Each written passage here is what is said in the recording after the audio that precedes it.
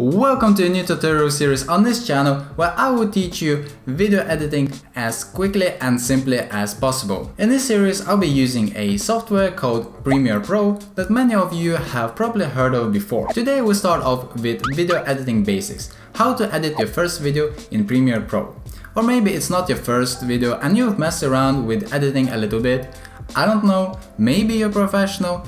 And in that case, I think you're lost. That's enough of the intro, let's get started.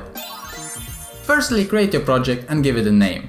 Choose location where you want it to be saved and leave the rest at default. Let's start by importing files into a project and organizing them. Find out where your project panel is located. Mine is right here. Yours can be in a different location since you can reorganize these panels by dragging and moving them to your likings. To import media, double-click inside this panel or drag and drop your footage inside of here. After importing, you can left-click on a file to rename it.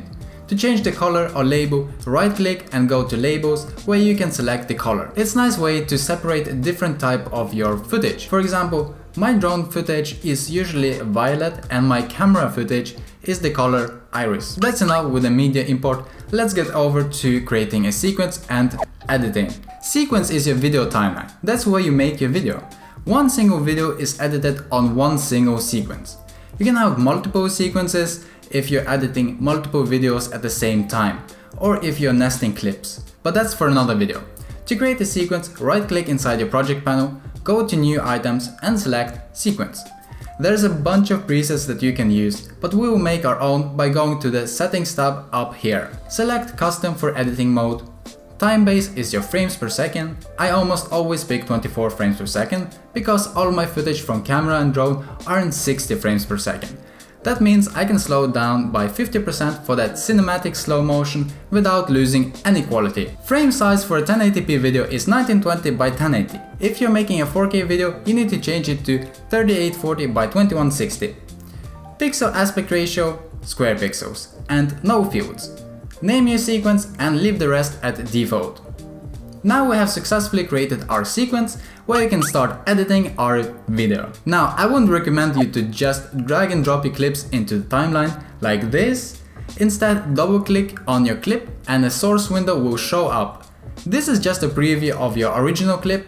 In most cases you probably don't want to use the whole clip. So select where you want your clip to begin and click on this button or I on your keyboard.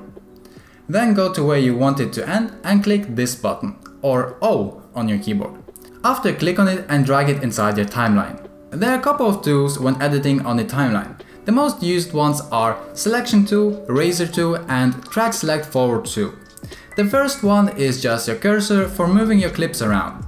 Second is for cutting up your clips, and the last one is for moving multiple clips at once. Let's cut up this clip to give it a flickering effect. By cutting small pieces out of it like this, we are creating empty spaces in between, which gives it this flickering effect when we play it back. One thing I should have mentioned is that the top half of the timeline is where your video clips will go and the bottom half is where audio clips will go, so that you can stack multiple clips on top of each other.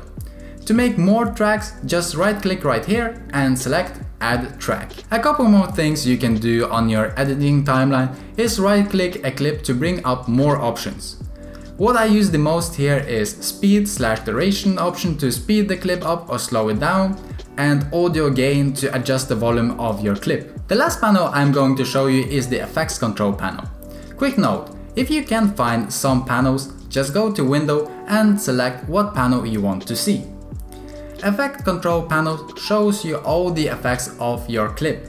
So if you applied any effects from the effects panel right here, you will find the settings for it under Effects Control panel. So quickly, I'll show you the basic effects of all the clips.